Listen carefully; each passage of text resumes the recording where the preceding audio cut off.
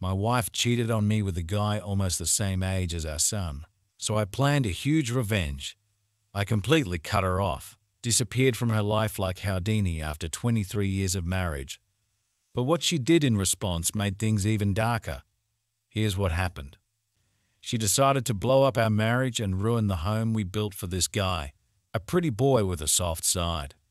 She responded saying pretty much the same thing she said when they last talked, that she loves him and enjoyed their time together, but she can't lose me. I'm still the love of her life, but she'll always have a place for him in her heart. They can still be friends if he chooses, but the physical relationship between them is over. He begged her to see him one last time, and yep, you guessed it, she said yes. One more for the road, right? Who am I to judge? That's what I did to her the previous night. Of course, I added all of that to the archive I'd compiled. December 4th marked the beginning of Phase 3, the final phase of Operation Shinobi. The divorce papers were in hand, my new place was set up, and now I had to start slowly moving my stuff out of the house. But first, I had to tell my sons. I called my oldest to the house that Friday night, had them join me in my office, and laid everything on the table. Not the specifics, but that their mother had been unfaithful for over a year, and I was going to file for divorce soon. My 17-year-old was especially upset by this because he had just experienced his first taste of betrayal. Yup, his first girlfriend had cheated on him just 4 months prior. Seeing his heart broken again at the idea that his own mother could do this hit him hard. My oldest took it a lot better and suggested taking his brother in to live with him until this blew over, to which I agreed. We packed up some of his stuff, and he asked me if I was going to be okay. I told him, "Yes, son, I'm going to be all right, and so are you. We are going to be all right. I promise." And then they left. The hardest part was now over, and it was time to arm the nukes. Over the next few weeks, day by day, Leo helped me get a little of my most sensitive stuff out of the house. I gave him a list of all the definite stuff to grab while Helen and I were at work and left him the spare key. This was all stuff Helen wouldn't notice was missing until she was told it was gone. I'd also gotten a new phone and a new phone number and told everyone who needed to know Leo, Jake, Emma, my son's big sister, and my mother my new contact information. Meanwhile, I kept up the act with Helen, and she had no clue, trickling bits and pieces of affection to her just to keep her off the trail while she was still in contact with Adam. Not to the extent that they had been before, but there was still an emotional connection. The fog was faint, but it was still there. All the while, I gathered everything, and I do mean everything. Every bit of data that I'd archived since I started the plan. Call logs, texts, pictures, emails, everything, and began making printouts. Folks, I must have spent over $1,500 on office supplies. Printer ink, paper, binders, the works. And I organized everything in order from the beginning of the affair until 2 weeks ago, December 16th. All went into the binders, 14 of them. I then put each one in a box, gift-wrapped each, addressing them to various people. My mother, my father, he had passed away 7 years ago, her parents, her 2 sisters, her brother, her HR department. Did I forget to mention that Adam works for the same company, and there's a strict rule against inter-company relationships because of what she does. Several of her friends, Adam and Adam's parents. I lugged all of those things to the post office and shipped them all out on December 16th, either for delivery December 22nd to 24th. Perfect. So now we're at Christmas Eve. Helen comes home around the usual time, no idea if she'd seen Adam. I'd stopped tracking her on the app the 18th. I figured I'd gotten all the mileage I needed from it. As usual, she showers, hangs out with me for a bit. I blow her back out on the living room couch, and she turns in for the night. The final phase was upon me at long last. The nuke I'd been arming since June was finally about to be launched. In the middle of the night, I woke up and wrapped 3 of the remaining binders with the divorce papers taped to the inside cover and set them on my side of the bed with a note that said, "Merry Christmas" on it. Next to it, I left my old phone and the business card of my lawyer. I packed up the remainder of my most needed items, enough to fill 2 backpacks, and I left my home that I'd spent 23 years in for the last time. That, my friends, was 1 week ago. To Helen, I am completely off the grid. Gone. Shadow ghosted. She's blocked on Facebook, but hasn't blocked me for some reason. So I'm keeping tabs on the fallout. It's absolutely glorious. My packages have reached everyone I sent them to, and Helen is getting crucified. Her youngest sister completely dressed her down. Both of her parents have condemned her. My mom absolutely destroyed her. Like, holy smokes. I know my mom has a mean streak, but the things she called Helen were unholy. She's been frantically trying to find out if anyone knows where I am, but those that do aren't saying a word. All over her Facebook feed, she's desperately trying to reach me because I'm guessing she knows I'm likely watching, but I'm not saying a word to her without my lawyer present. That'll be the next time I share oxygen with her. She has no way of spinning the story to make me the bad guy because I have exposed her to everyone who matters to her. And from what a mutual friend who works in the same company as her told me, she and Adam apparently are being put on administrative leave as of tomorrow. So, yeah, chances are she'll be going into the next year unemployed. As for the final 2 binders, well, one has been turned over to my lawyer as my final bit of evidence for the impending divorce, and the last one I put in my storage unit to be burned in Jake's fire pit when the divorce is final. Do I feel guilty about this? No, not even a little bit. For 23 years, I did right by this woman. I gave her the home she wanted. I gave her the family she wanted. I gave her the life I thought we both deserved, and I loved her unconditionally. Never did I falter, never did I stray, never did I even think about breaking my vows. When an issue came up that I thought was affecting our marriage, I came to her and told her, and we sorted it out best we could. She chose to find comfort in another man's bed rather than come to me and say that she was unhappy with our bedroom life at the time. She decided to step out with a young punk who gave her the tingles, so no, I have no sympathy for what I did or for her. She can burn in hell for all I care. The most I stand to lose is my house, a car, and maybe a couple $100 a month in alimony. But seeing as the divorce is filed under the statute of adultery and New York State isn't at fault, that might end up getting waived with the overwhelming amount of evidence I've provided. As far as I'm concerned, she's dead to me and I'm never looking back. Jumping into the future, there is an update. Christmas Day was the first full day I spent in my new apartment. It's still a work in progress as I have more stuff I want to get. But overall, I've made it my home since I'm going to be here for at least 2 years. My sons and the eldest girlfriend came over and spent a good portion of the day with me. The girlfriend brought over treats she'd made and also whipped up a really nice meal. I got to sit and talk with my sons in a way that I hadn't done in a really long time, and it was nice. My big sister also came over with more goodies and hung out with us. It had been the first time she'd seen her nephews in nearly a year. Having all of them around did me some real good. If I were by myself, I think I would have just drunk myself into a stupor. Everyone cleared out around 8-ish, and I decided I wanted to go hang out with Jake and his wife, Claudia. Hung out with them for a couple of hours, had a couple of drinks, and then went back home. The next big development that happened was last week. Around midday, I got a text from Emma asking if I was busy that night. I, of course, wasn't. So we agreed to meet up after I got off work. She showed up, and we went to a dinner not far from where I work here in New York City.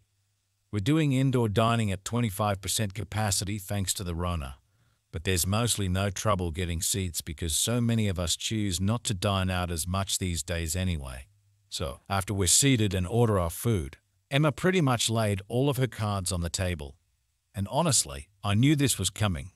She basically confessed that she's liked me all the way back since we were teenagers, but never got the chance to tell me since Helen swooped in and took me before she could. For context, I've known Emma longer than Helen by 2 years. As I mentioned, she's been one of my closest friends, along with Leo and Jake. We were the social outcasts in high school, the raver kids who didn't fit into all the other cliques. Back then, Emma had a weight problem and was diabetic. She was the heavyset goth chick who was super cool, but no guy would ever give a second glance at her. But we always had chemistry. These days, Emma is a personal trainer and a yoga instructor. She was the ugly duckling who grew up into one hell of a beautiful swan, if I must say. Long story short, We decided that upon the finalization of my divorce, we are going to start seeing each other. And yet, I slept with her that night, took her back to my new place, and we had a grand old time. Am I ashamed of sleeping with her? Heck no. Emma's been a better friend to me than Helen ever was. That's not saying Helen wasn't my best friend, but for nearly a quarter of a century, I've known Emma, and she's always supported me, even so much as I learned that day, willingly taking a step back from her own feelings to allow me to pursue and eventually start a life with Helen. That resonated with me on a level I didn't think it would. That kind of selflessness towards another person is the definition of real love. I know it sounds like I'm just trying to justify in my head that sleeping with her was the right decision. To me, it was, and I plan on exploring what's to come with Emma and I with total commitment. Okay, on to yesterday, the day I met my wife and her lawyer to discuss the divorce. It's now been 2 weeks since I cut off my soon-to-be ex-wife. This past Monday, I got a phone call that Helen's attorney had scheduled a meeting for us to discuss the terms of our divorce, which was yesterday. I met with him Tuesday morning to discuss the terms I wanted.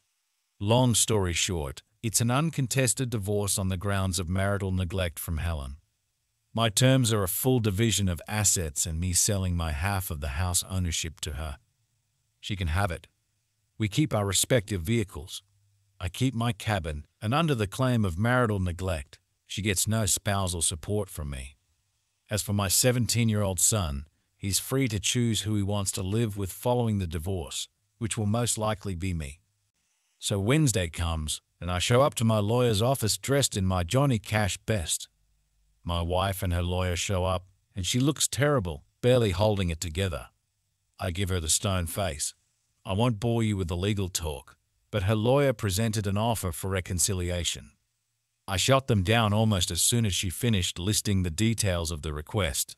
Like I said, I'll spare you all the details of the meeting.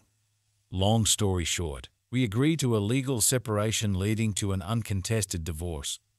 The only change is that I will pay her $653 a month of temporary spousal support to cover the cost of utilities until she's gainfully employed again.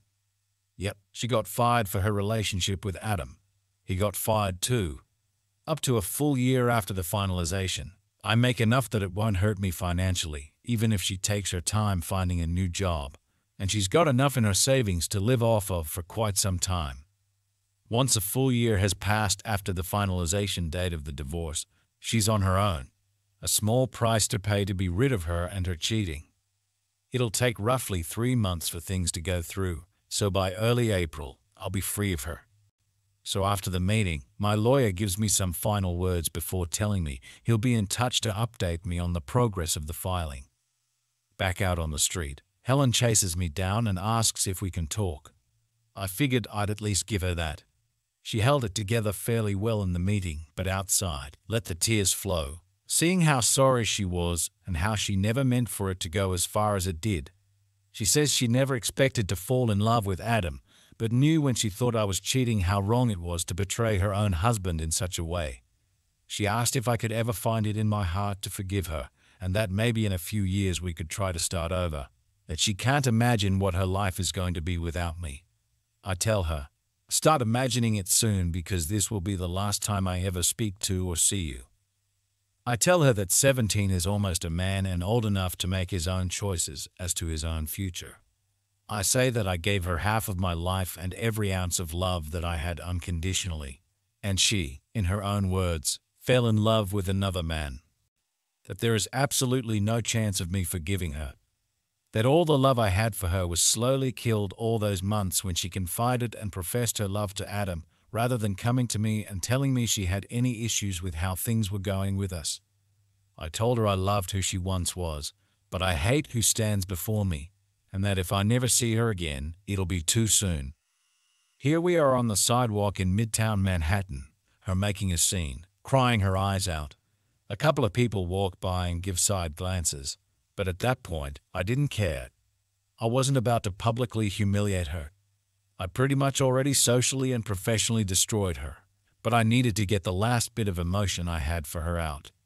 I finished by telling her that I didn't regret the 23 years I spent being her husband. I regretted that in 23 years, she decided the easy way out was the better option, and that for 23 years I thought she was mine. But it turned out it was just my turn. I put in my earphones, turned around, and walked away. Later that night, her father calls me and apologizes. He praises me for always being a good man to his daughter and tells me that he's ashamed of her and that he raised her better than what she did. I'm not going to lie, I'm going to miss the old man. My dad died years ago, so he's always been my default father figure since. But I can't see myself maintaining a relationship with anyone on her side of the family. After that call, I went on Facebook and symbolically changed my relationship status to divorced. Yeah, it's not final yet, but in my eyes, it's over and done. Like I said, when I make a post on Facebook, it's an event, so plenty of folks started hitting me up over Messenger, asking me questions, and I laid it all out. I laid it all out that I filed for divorce with Helen earlier in the day. Of course, Emma called me, shocked that I had pulled the trigger so fast. Obviously, I was already in the process of it when we spoke, but she had no way of knowing how far it was along. I asked her if she could come over, and of course, she came running. We slept together again, but this time she stayed the night. We laid in my bed and talked until the early hours of the morning, and I haven't felt this level of relief and connection in a really long time. Emma gets me, and I can't get enough of being around her. Since the day she confided in me, she's all that's been on my mind. Yeah, I know some folks are going to say it's messed up that I moved on so fast, but as far as I'm concerned, my marriage ended the day Adam let Helen touch him, so I'm about due. So yeah, that's it. That's the end. My divorce is in the works, and I'm moving on to start a relationship with Emma. I know what a common response to someone is. I said I'd probably never marry again, but that was before Emma came clean to me about how she felt towards me, and I can't deny that I feel the same. We're going to take it slow, and we're not announcing anything until the divorce with Helen is legal and official. As for Helen, I couldn't care less what happens to her. She could move Adam into our old home for all I care. I'll be getting my money for the house over the course of the next year in 4 quarterly installments, and aside from the $653, I will pay out directly to her savings account monthly. I never have to see or speak to her again. Jumping into the future, there is an update. My soon-to-be ex-wife of 23 years just tried to end it last night. The quick version of the backstory is I discovered my wife of 23 years was having an affair with a 27-year-old coworker. We have 2 sons, 22 and 17. I came up with a plan to completely turn her life upside down, centered around fooling her into thinking that I was having an affair myself. I kept the act going for over 4.5 months while gathering evidence of her cheating, as well as securing divorce papers and planning my exit strategies, slowly moving my personal belongings from our home to a new apartment, getting a new phone and number, separating my half of our shared income from our joint accounts, etc. I gathered every bit of proof about her affair, compiled it, printed it all out from the very start to that week, filed it into 14 binders, packed 11 into gift-wrapped boxes, and mailed them to the most important people in her life as well as her HR department so that they would all arrive on Christmas Eve. While she slept, I took one of the remaining 3 binders and did the same. Only this one, I taped the divorce notice to the inside cover and left it on my side of the bed, which, mind you, she's had her lover on any number of times, along with my old phone and my lawyer's business card, and then cut her off completely. Then we went through all the divorce proceedings. This brings us to last night. As only my closest friends, 2 sons, older sister, and mother have my new contact information, I've completely blocked my soon-to-be ex-wife on all social outlets, so she has no way of reaching me since I left her on Christmas Eve. But some of our mutual friends still do. Last night, I'm hanging out in my apartment and I get a voice call notification on Messenger from one of those friends, one of the few who hadn't abandoned her after I exposed her affair. She didn't waste any time when I answered and said she had gone to check on Helen, my soon-to-be ex-wife, and found her passed out in the bedroom, foaming at the mouth, with 2 bottles of empty pills next to her. She's in the IQ in critical but stable condition. The doctor said that she will likely pull through, but she's clearly not going to be well after. She begged and pleaded for me to come. Her parents and two of her sisters were also there at the hospital. My guess is they were notified after the hospital tried to contact me, but Helen would still have my old number as her emergency contact. I simply told her, no, Helen is not my problem anymore. She had clearly decided she wanted to take the easy way out rather than deal with the shame and agony of the 23-year marriage she blew up. I then told her friend that if Helen's family were there, they could help her sort out the pieces. But as far as Helen and I are concerned, there is no Helen and I anymore. I then ended the call.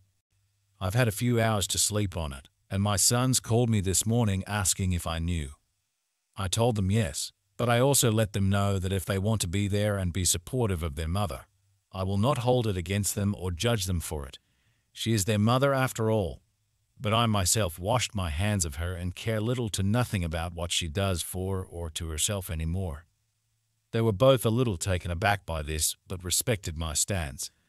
However, now that the news has broken about her attempt, many of those friends who dropped her are all starting to come back and saying that I needed to be there for her. That even despite what she did to me, I need to support her in her time of need.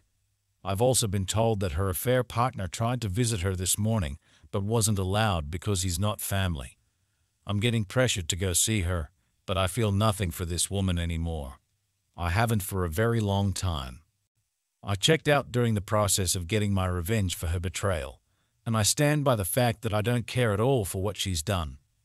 In fact, it makes me hate her even more. She's the one who is unfaithful. She's the one who thought a year-long fling with a guy 5 years older than her oldest son was worth destroying 23 years. And now that she has to face the consequences of her choices, she chooses the most selfish way to deal with it. Even now, seeing as she is likely going to survive, she's gotten immediate sympathy from everyone who took her to task. And I'm being made out to look like the jaded ex-husband unwilling to sympathize with her by most of her family, not her dad. He's reached out to me over the last few hours and said he respects my decision to stay away. It's like I never even truly knew this woman. 23 years, and it comes down to this. Yes, I know the way I broke things off with her may have put her in a poor mental state, but now a whole new can of worms has been opened up because either she had a complete mental breakdown and decided to end her life, or she made an extremely risky and calculated move to gain favor back from people who just weeks before condemned her for betraying me. She cheated on me, and now she's the victim. Sorry if this comes off as rantish, but I'm here trying to wrap my brain around this. I want to be perfectly clear, I am not going to visit Helen. She gave up her right to me caring about her well-being the day that she let Adam be with her. This might come off as heartless because despite the calm, collected way I've been throughout my whole ordeal, my feelings are still very much raw. But I don't care about this woman. I haven't for a long time. I'm aware that I'm going to be seen as the bad guy by a number of folks here. I don't care much. Think of me however you want. If you were in my shoes, you'd see her actions very differently. Some of you folks are going to look up my story and see what I did to her, and you're going to draw the conclusion that this was all my fault. That me tormenting her for all those months, fooling her into thinking that I was cheating on her while she actively cheated on me, then destroying her socially and professionally was the cause of her meltdown. Maybe it was. Maybe I'm a heartless sociopath. But as Arthur Fleck so famously said, you get what you deserve. I gave this woman half of my life and did absolutely everything to be the best possible husband she could ever have. By her own admission, I had no influence on her decision to step outside of our marriage. She did it, quote, for herself. Her selfishness knows no bounds, and I'm glad to be rid of her.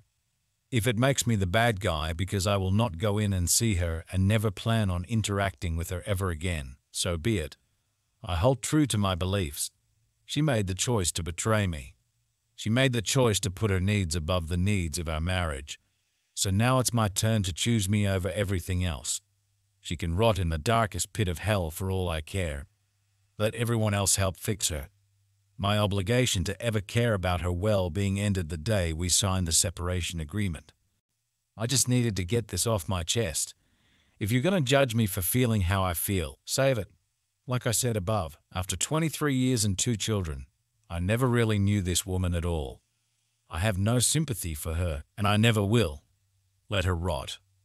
Jumping into the future, there is one final update. I've been informed by Helen's dad that she's been moved from the IQ to the mental health wing. Doctors are still watching her mental state. She's conscious and aware again, but obviously very tired. Her father told me she asked if I came to see her, and he said no, and she shut down after. He respectfully said any further news he'll share only if I ask because he understands the headspace I'm in. Also, I've scheduled counseling for my 17-year-old son. The first consultation is coming this Monday. The way that the original poster describes Helen at the end does make it sound like this was the second of his theories, that she planned this whole thing as one way to get him back into her life, because, as she said herself, she can't imagine life without him. You can never really know what somebody's motivation for doing something like this is. But I can't possibly believe that she thinks doing this would somehow make him come to her and forgive her for everything that she did to him, which is why I think that's most likely not the real reason she did this, unless she is just totally delusional or doesn't understand the depths of the original poster's anger and pain from this whole situation. And going back to the original way this whole story was described, part of his main plan was to try and make it seem like he was the one cheating in order to plant the seeds of mistrust or dissonance between Adam and Helen. But even after all that planning and all that setup, in the end, it sounds like Adam still wants to be with Helen. Despite all of the original poster's efforts, him showing up to the hospital after all this doesn't necessarily say that, but the part where he goes full soap opera on her and tells her that he's in love with her and he has to be with her and all of that, even after all of the original poster's plans were already in motion, does make it seem like that. So there's a chance that she ends up with him in the end anyway. The original poster makes it pretty clear that he doesn't care anymore, even if she moved Adam into their old house. So now that you know everything, was the revenge justified, or was it going too far? What do you think?